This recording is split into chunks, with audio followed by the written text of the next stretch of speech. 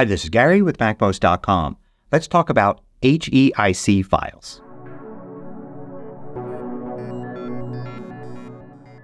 MACMOST is brought to you thanks to a great group of more than 2,000 supporters. Go to MACMOST.com/Patreon. There you could read more about it, join us, and get exclusive content and course discounts. So years ago, if you took a look closely at the files stored in your Photos app, you would have noticed that they are JPEG files. But today, if you take a look at your Photos files, especially if you use an iPhone to take photos, you may notice they're not JPEG files anymore, but HEIC files. So JPEG files are compressed image files. As a matter of fact, you may have used the terms image file, photo, and JPEG file interchangeably. But there are all sorts of different image file formats.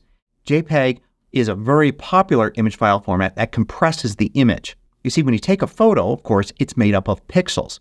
A typical photo today may be 4,032 pixels across and 3,024 pixels high for a total of just over 12 million pixels. Each pixel, though, has to have a red, green, and blue value to make up the color. So 3 times 12 is 36 for 36 million pixels or 36 megs. But our photos aren't 36 megs. If you take a look at a typical JPEG photo that's that size, it might be 2, 3, or 4 megs in size. That's because it's compressed. In a JPEG image, instead of each pixel having its own RGB value, the color is actually estimated based on the other pixels around it. That compresses it a great deal while not hurting the image quality too much. With our eyes, we can barely tell the difference between an uncompressed image and a compressed one, even though the file size is that much smaller. But the JPEG image format is pretty old, and there have been advancements in the field. So there are new, better compression formats, and one of those is the high efficiency format.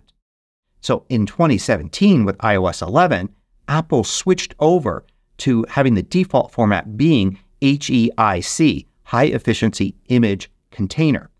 This format will give you similar quality to JPEG files, but even smaller file size. This will save space on the local storage on your iPhone, your Mac, or your iPad, and also save you space in iCloud Drive. And as an aside here, that's kind of interesting because a lot of people assume that Apple wants people to spend more money, to buy larger drives, to get more storage on their iPhone and get a larger storage plan for iCloud that they pay each month.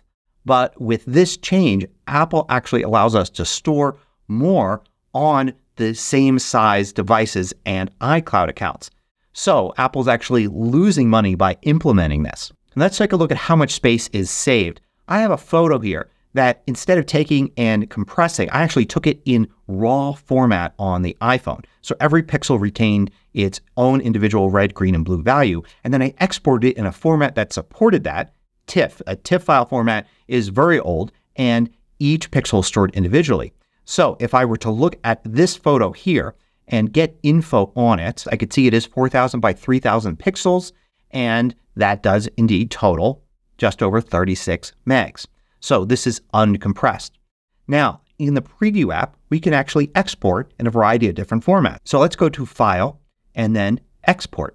And then I'm going to use the JPEG format, and I'm going to keep the default setting here, so just under Best. And you can see it's going to save it as a file that's 5.4 megs in size. I'll save that here to the desktop, and we can examine it and see that it is indeed 5.4 megs. Now let's do the same export here, but this time we're going to change the format to HEIC. I'm going to leave the setting at the same default setting there, and you can see it's much smaller, 3.4 megs in size. So let's save that out. And now we can verify that indeed the file is that size. Let's compare the quality. Let's go ahead and zoom in on a section of this here so we can see what we're looking at. And we can see the individual pixels here. Now let's take a look at the JPEG image and zoom into a similar portion there. And we can see it's really hard to tell the difference. And if we look at the HEIC format and we zoom in here again, we can see also that it's very similar in quality. So we're not sacrificing that much of quality, but going from 36 megs to 5 megs to 3 megs is quite a savings in space. Now, a big problem with HEIC files is that they're fairly new. Like I said, before 2017, you couldn't have even opened an HEIC file on an Apple product. And it continues to be true today for Windows machines and some phones as well. So if you send an HEIC file to somebody, chances are they won't be able to open it unless they're using Apple products like you are. But this really hasn't been too much of a problem. Matter of fact, you may have been using HEIC files for a long time at this point and not even realized it and not had any problem sending them to anybody. That's because when you go to send a file, either in mail or messages, it automatically converts it to a JPEG file. So for instance, here in the Photos app, if I select this photo and I get info on it, I could see that it is indeed an HEIC file as the source. Yet, if I were to go to share it and choose mail, I could see it right here. Let's drag this image out of the message here and take a look. And you can see peeking out from behind here that it's a JPEG file. It converted from HEIC to JPEG when I created the email message. Not only that, if you just drag and drop out of the Photos app, you could see it's going to create a JPEG image.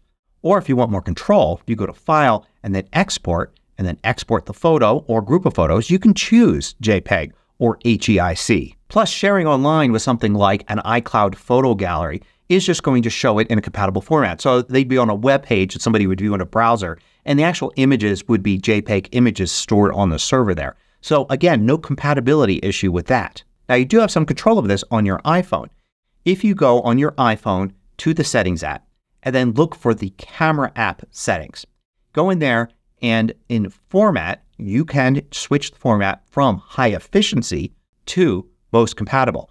Most Compatible means JPEG. So you can decide to still have your photos stored as JPEG files, and that's how they would sync across using iCloud Photos. But of course then you're losing this savings in file size if you do that. Now I should also note that accompanying high efficiency image containers is high efficiency video containers.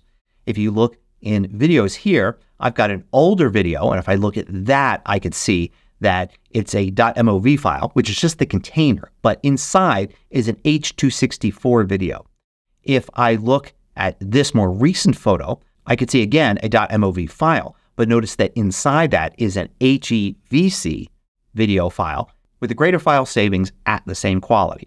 But if I were to drag and drop this out of Photos, then the resulting file I would get would automatically be converted. I can select this one, get info on it, and see that it's actually H.264. It's been converted.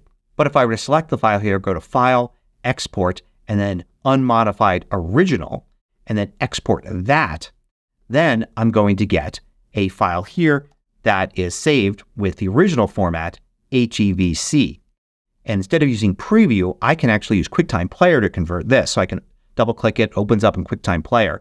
And then if I export it from here, then that export would actually be saved H.264, but I also have the choice to save it as HEVC. So QuickTime Player can convert these video files just like Preview can convert image files.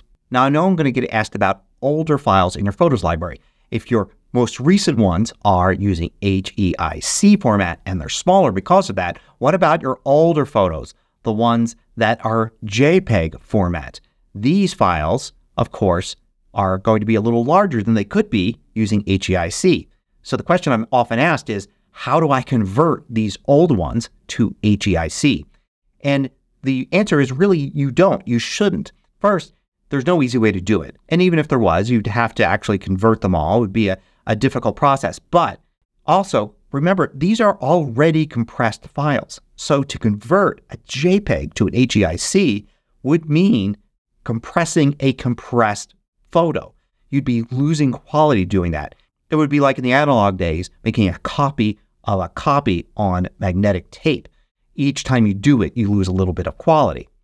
The HEIC files you have now are taken directly from the original capture on your iPhone and compressed right to HEIC, just as these JPEG photos were taken from the original capture on your phone and converted to JPEG files. So I wouldn't recommend for anybody to even think about converting your old JPEGs to HEIC. Just leave those old files as JPEGs and enjoy the smaller file size on the newer photos that you take today. So I hope you found this informative and useful. Thanks for watching.